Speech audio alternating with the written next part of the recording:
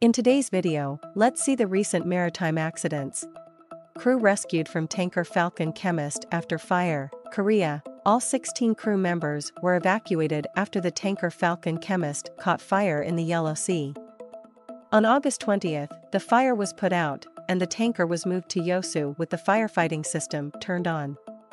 German tall ship Alexander von Humboldt II was damaged after colliding with a floating crane at Kaiserhafen, Bremerhaven. The German tall ship Alexander von Humboldt II slammed into a floating crane on August 21 as it was leaving Kaiserhafen in Bremerhaven for a tour cruise with 100 passengers. Despite the crane's presence, there were no recorded injuries because there was no deck fall.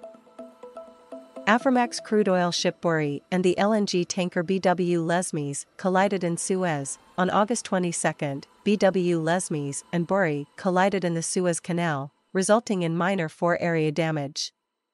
Both tankers were traveling in a convoy headed south. BW Lesmes got trapped in the embankment at first, but he was able to get out and start moving again. Due to steering problems, Bori, which was also under ballast, stayed in place. According to some Russian media, Bori is transporting Russian crude that was loaded at Primorsk, Russia, and is headed for China.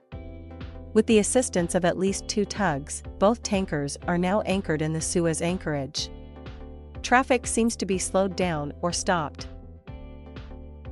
Burning tanker Xingyu 229 in South China with 2 crew members missing. In Qingzhou anchorage, China, a tanker named Xingyu 229 caught fire, consuming cargo tanks and spreading to the superstructure.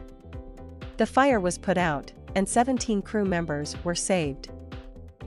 All crew members are missing after the Japanese cargo Azumi Maru capsized after colliding with the container ship Conship Uno. On August 24, the general cargo ship Azumi Maru capsized at Kii Strait in eastern Honshu, Japan.